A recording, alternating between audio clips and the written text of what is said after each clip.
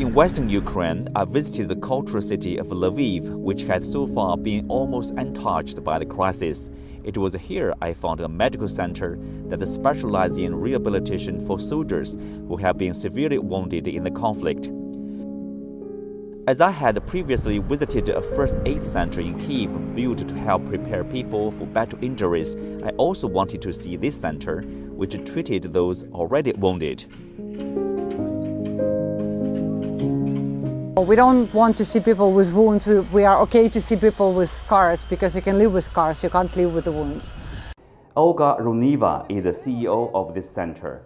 She tells me that they intend to provide psychological support, a prosthesis department, reconstructive surgery, and rehabilitation for injured soldiers and civilians. Although the center is still under construction, they have already aided some 100 people by cooperating with local hospitals. And Vitaly is one of them. Під час обстрілу на війні 13 червня, це вже десь плюс-мінус 7 місяців пройшло, я отримав поранення лівої кінцівки, тобто мені ампутували зап'ястя. Vitaly will need a physical prosthetic to help him recover.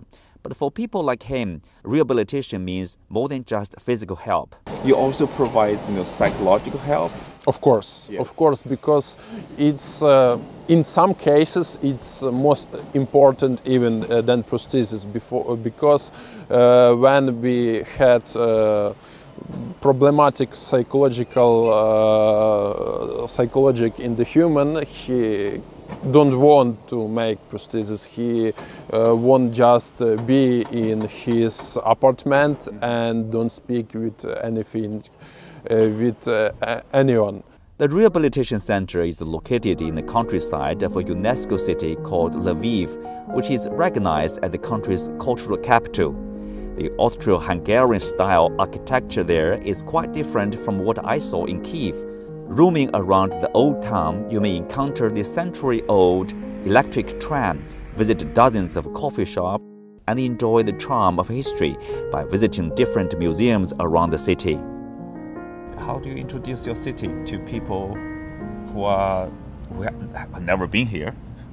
We are trying to be helpful to everyone who comes here.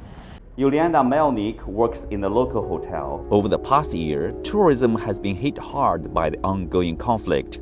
She says her biggest dream is for the conflict to end so that people can tour around Lviv instead of fleeing here to seek refuge.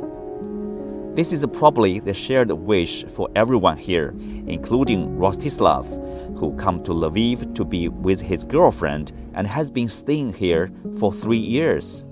Я хотів би зробити те ще раніше. Я планував подорожувати по країнах. In this beautiful city, the conflict seems far from many people. But for those in the rehabilitation center who have been wounded or who want to help the wounded, it is very close and personal. They are looking forward to the new center opening in April, including Vitaly. Дивіться, я планую отримати протез, повертатися до своїх хлопців, поспілкуватися на тему те, щоб я тут зміг працювати психологом військовим. In this city, one of the least touched by the conflict, people are reaching out to help others. Olga says she wants to see the new center built quickly so that people can quickly receive rehabilitation. I'm also looking forward to the day when the tables are turned, when wounded soldiers can become healed, and people like Vitaly can pass on this curing practice as a psychologist and help others get better.